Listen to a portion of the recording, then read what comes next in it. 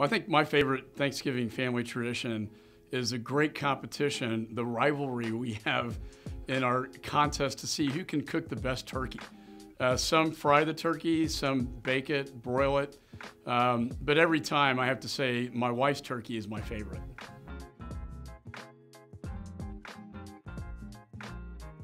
My favorite, I think, would be my wife's jambalaya dish. It's very, with the rice and the sausage, it's awesome. Well, I think hands down, and for the sake of my marriage, my wife is certainly the best cook in my family.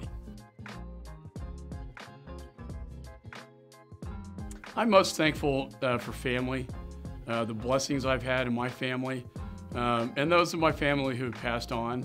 My parents, my wife's mother recently passed, my wife Linda's mom, Peggy, recently passed. We're thankful for our time together, and we're also thankful for the freedoms that we have in this country.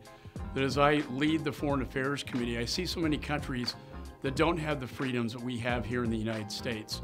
We are very blessed as a nation to enjoy the freedoms that we have that our founding fathers created for us. So we're thankful to them, and we're thankful to our servicemen and women who serve abroad to keep us safe here at home.